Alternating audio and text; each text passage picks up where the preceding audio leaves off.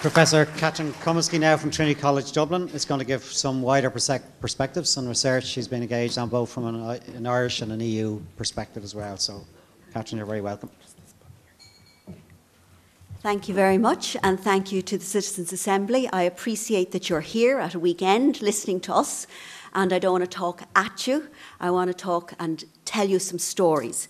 So I'm Catherine Comiskey, and I'm a professor in Trinity College, and I have been doing research in addiction for over 30 years, and they started off looking at HIV and AIDS, and I'm continuing that work. I'm also involved at a European level.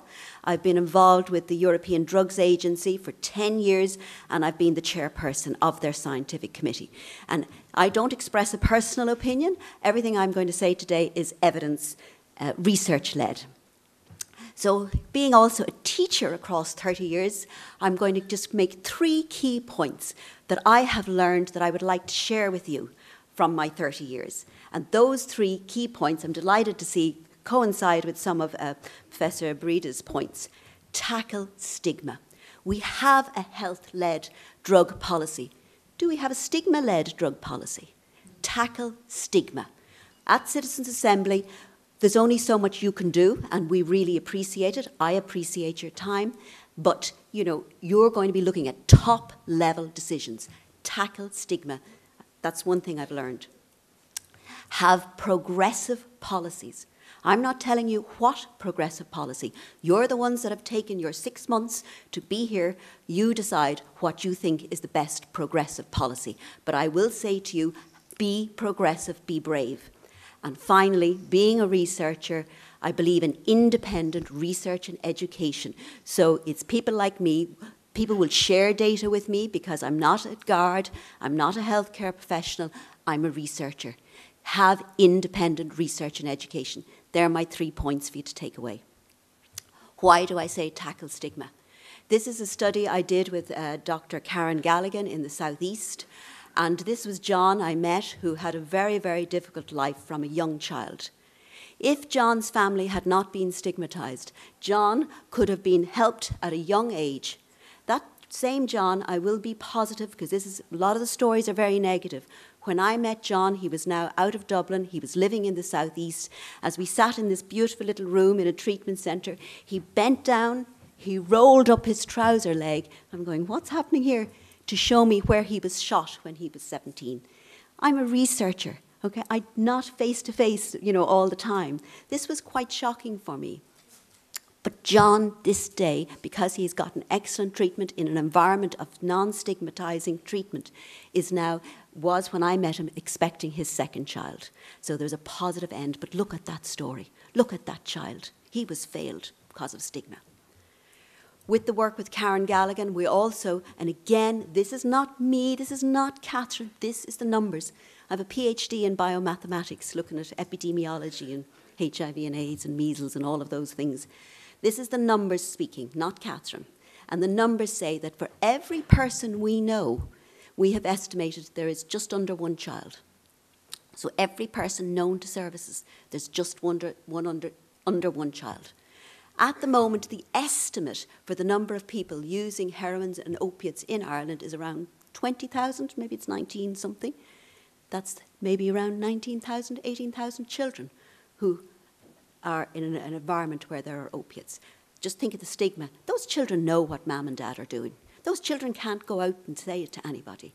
That's the numbers we're talking about because of stigma. Have progressive policies.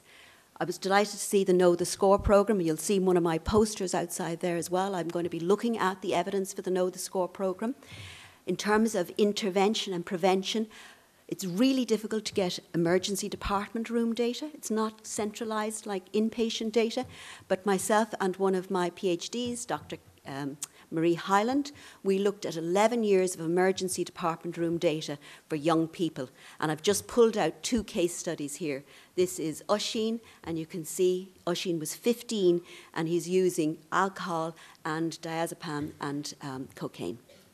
And this is where he's ending up, in the Children's Hospital in Tala. This is a story of Kira. We have 1,200 of these stories. Children ending up in ED. All right. So what I want to say here, and this poor Kira, I mean, this could be my daughter. I have 3 daughters and 1 son. All right, and they're all adults and young adults. So I know what's going on. I have seen the prinks and the whatnot. All right, so I'm a mother as well as an academic for 30 years. This is what's happening with young people. So the message I'm giving here is that we need to have prevention earlier. There are positives. We also interviewed 360 children, teenagers in DEIS Band 1 schools, and we said, what protects them? Positive school environment, not a stigmatizing. You go in with dirty uniform or your homework done, you're in trouble.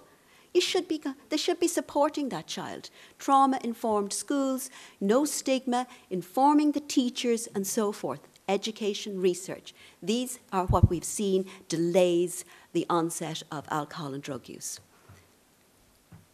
And then it's not just about young people, older people. The older people. We've done a study with Dr. Dave McDonough on people who've been in treatment. The average time these people had been in treatment was 11 years. All right, I remember meeting a man once, and he said to me, Catherine, I used heroin for 2 years. I've been on methadone for 10. So these are people who are still struggling. And what we found, that people, even though they're getting their lives back together, that their childhood experiences are remaining with them into adulthood. And these are some of their childhood experiences. They're called adverse childhood experiences. You can see what some of these people have been through. But do you know what was the most important, one that affected them most?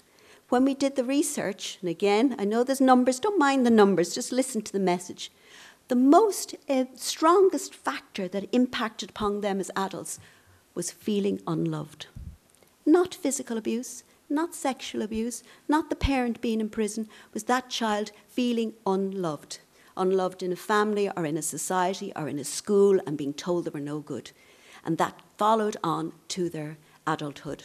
And we thought that was really powerful. And again, all of this research that I'm talking to you about today is published. It's peer-reviewed, internationally. It's been through, they've checked the results, they've checked the methodology, they've checked the ethics, and they've said, yes, Catherine, your conclusions are correct here. These are all published works. So I'm going to just remind you of my 3 points. Tackle stigma, have progressive policy. I'm not going to tell you what to do. You're the ones listening to the evidence. Make your own decisions, and independent research evidence. And this is a true story of a lady, I'll call her Patricia, who I found in my data over this period of 30 years. I went through all the different data sources I had over a number of years, and I said, was there anybody who's turned up a couple of times? This was one lady that turned up in my data in my various studies. When she was 7, she was sexually abused. Thank you. When she was abused, do you think nobody knew? Somebody knew. But that child was not protected because maybe the mother or father were using drugs or alcohol. There was stigma to sexual abuse. As a result, that child, when she was 15, when everybody else was doing it was called then the intercert, she was injecting drugs. There were no clean needles. There was no needle exchange then. But we have it now because of progressive policy. Then when she was in her 20s, she had her first same-sex encounter. So she was obviously, a gay woman. But again, it was illegal. But we have same-sex marriage now because we have progressive policy. At the age of 24, she had HIV. Again, that was stigmatized, but not anymore, all right, because we have moved on as a country. We have progressive policy.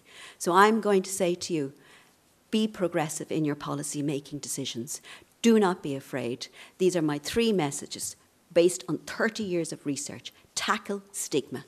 Stigma-informed policy. Plus health. We've got health. Thank God we do. It's great. Tackle stigma. Be progressive. Look, that lady was let down. Let us never let down another Patricia in this country again. Thank you. Well done.